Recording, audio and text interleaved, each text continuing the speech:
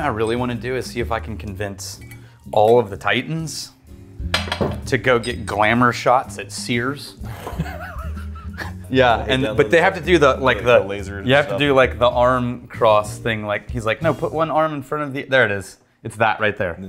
Yeah. And then I want to hang them on the walls in the vault. It's really funny. I'm like, dude, I'll pay for it. I'll PayPal you money. That would be amazing. All right, are you ready? Welcome to the Whiskey Vault. I'm Daniel. I am anticipating something because he set it up. He said, are you ready? It's another Brendan Kite, Titan of whiskey. Daniel, in the distance, do you hear that? I do. Could it be? Preposterous.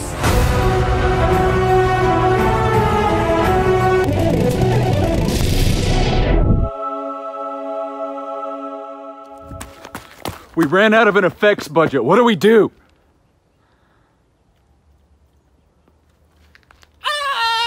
Jump, jump, jump, jump, jump, jump, jump.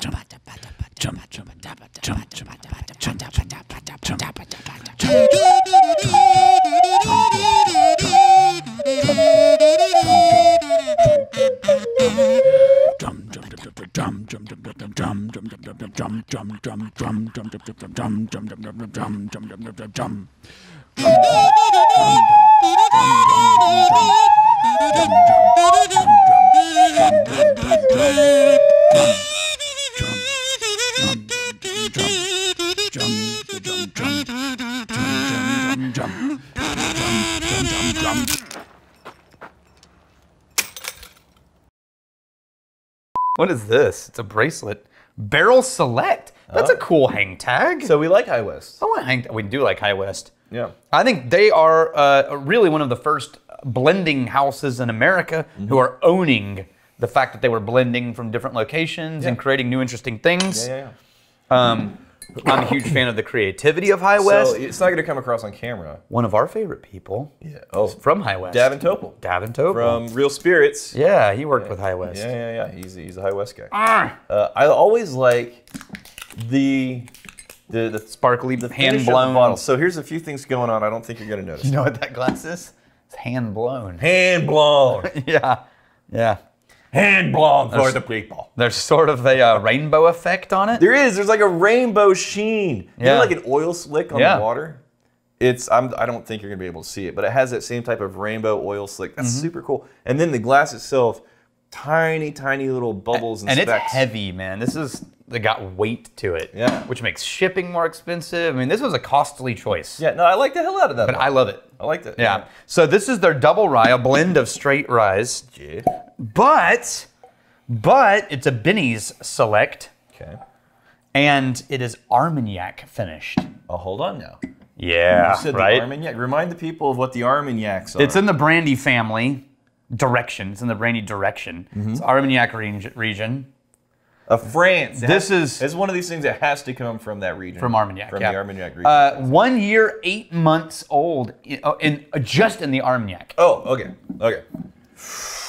Are you? Oh, wait. I want to get the double rye ready because we're definitely doing an A/B comparison if I can find the double rye. Oh no! All we have is the old Rendezvous. Oh man. Ooh, I'm getting an herbal cinnamon. Wow, right on that nose. Herbal cinnamon and like a sprig of mint. Herbal cinnamon mint. Yeah, you're just bad at your job is all. I can't find it. I know. You had one job besides pour me this. Is to have the comparison. I don't want to make you feel bad. It's just that you are bad and you should feel bad. No, that's not it. I thought it was funny. I don't want to make you feel bad. It's just that you are bad and you should feel bad. It's like, I don't want to Look, I'm not trying to offend anybody, but that guy's an asshole. Your mom addresses you funny. Whoa! Herbal. Whoa! So Vermouth. This smells like vermouth, Right. like sweet vermouth, not dry vermouth like in a martini, Okay. but red sweet vermouth. I've even purchased bottles of vermouth to be able to make martinis at home.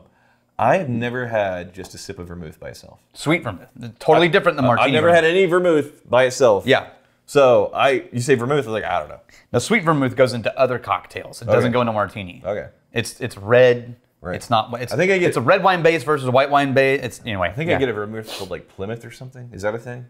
Yeah. That's just a dry vermouth. Okay. Yeah, absolutely. My favorite one is Noily Prat. You oily. If we were willing to spend, here's the thing. If we were willing to spend $3,000 a year every 2 years, we could have a wine license. It's like $1,500. A year. Yeah. We could have a wine license. Sure. We could tape out a section of the barrel house for wine products, Okay. and we could have wine that we could distill, or that we could source vermouth for martinis with our gin, Right. right? And we only need to have like a 50-gallon drum that has vermouth, or less, that has vermouth, and we just like refill our vermouth bottles from it, and we use it in the bar, Right. and we just source vermouth from somebody. So open 2 days a week. I'd be like, but we're now open 4 days a week. And we're headed towards 7 someday. Yeah. So I think maybe? that'd be worth it. It gives the bartenders more options. Yeah. Yeah, more menu items for. Yeah. You know. Anyway, just a thought. So do you get herbal and then right underneath that cinnamon coming in for sneak attack? Yeah, absolutely. Cinnamon sneak attack. Absolutely. Yeah. Yeah, and so that's why I say I really need to show you the red vermouth. But it's in the direction of sweet vermouth with a cinnamon, like a Fireball candy. Okay. Like the hard cinnamon candy. Or like Red Hots. Congratulations, High West, you made Fireball. You made vermouth Fireball. A very unpopular spirit with A very unpopular candy, yeah. Yeah, which is a whiskey. Actually, Fireball's very popular, just not with our crowd. Yeah, true. True. Oh, man, that cinnamon just explodes in the palate. That's good, though. Yeah. I actually like it better than the nose. The nose is a little too botanical for me. Yeah. This, you know what this is? This is like aperitif. Oh. This is an aperitif. Oh. It smells and tastes Yeah. like a straight up aperitif. I think the home run audience for this is you like herbal rice, you like the spice, you also like cinnamon, and you've been wanting to find cinnamon, which I most often find in bourbon. I'll find like a nice cinnamon note. I don't often find it in rye, but this, man, it has that really big cinnamon, that herbal, that spiciness, a little bit of mint in there. So I'd forgotten that vermouth is an aperitif by itself. All right. Because I was thinking of digestives. I think but this says 51.3%. A little scratched off there, but yeah. gin is considered an aperitif What? as a common choice, really? Ozu, Fina, a lot of the Fino sherries and the Amontillados are considered a aperitif. I'm thinking of more of a digestive. I think let's just never venture outside of whiskey because we don't know. Yeah, I'm thinking liqueurs. I was thinking digestives, not aperitifs. Right. Digestive is after dinner, aperitif is before dinner. So digestive, I was thinking in the liqueur category of like Drambuie, these Fernet Branca, and actually even Malort is in that category. But it should, isn't it? Anyway. Yeah, it smells and tastes like a digestive. And then make some green apple on the finish a little bit. That's nice, man. I mean, it's weird. I would not go back to it for any reason but what I said. Like at the end of a meal, it'd be a nice little ting of a finish. It is. It's a ding. It's a big flavor set. Yeah, Right? yeah. And the proof is above 50%. It lingers like nobody's Yeah, business. it's very clingy. Yeah. But if you like big, bold, hefty flavors, that's throwing around the rye flavors and the cinnamon flavors. And then I'm doing it like the fancy people. Hey, have you seen those guys? I'm not sure where I saw this. But people, they're demonstrating how to taste. Yes, yeah. Like Eric Waite does that. And he showed it to me, and here's the depressing thing. Right. It totally works. It's easy. It's better with wine. All right. It doesn't work as well with whiskeys. I'm telling you right now, I'm not finding more flavors. No. If anything, if I do that, the Ethanol takes over. Yeah, the ethanol is. Whoa, But when we were doing exploding. the sherry tasting with him, Yeah. that totally worked. Oh yeah. Like a lower proof, Yeah. totally worked. Yeah, it's Look, just wrong. I tend to not give a shit, Yeah. believe it or not. I would feel really self-conscious in the middle of a quiet room. It just evaporates alcohol. Yeah, it does. No, on whiskey, it makes the ethanol explode. I would be very self-conscious standing in a room of people enjoying their things. And then everywhere. And for me to feel so caught up in whether or not I'm getting maximum tasting that I just go, it's like, what are you doing? Well, it's important to me that I taste at peak capability. I don't care. Your what anyone- enjoyment of this situation is neither here nor there. I just need to taste it at another level. This reminds you ever watch Monk when it was out? Yeah. Okay, there's this episode where Monk goes to a winery and he's walking in and he's like, "Oh God, what are you guys? Well, if this is your first time," she's like, "You can take this and then you're gonna swish it and then you're gonna spit it out." And this is Monk and he's like, "Wait, spit it out?" And she's like, "Yeah." He's like spit it. And he's like, "Yeah." He's like, "Is that what all these people are doing?" And she's like, "Yeah, all at the same time." She's like, "Yeah, that's what they're gonna do next. All of them." And then all of a sudden, everyone in like 8 corners all like, they're all spitting. It's all this noise. And Monk is like, "Oh!" He has a meltdown. No, I just would feel bad. I'd feel too bad for everybody around me. Yeah. I couldn't go hard into the lip smack there. Daniel, on the other hand, That's wrong. It's like gummy. It's like an old dude with no teeth. now this is why I'm considerate. Because what I didn't do is grab the other side of your head And just pull me in. and then stick that ear full into my mouth. Oh, and then- God.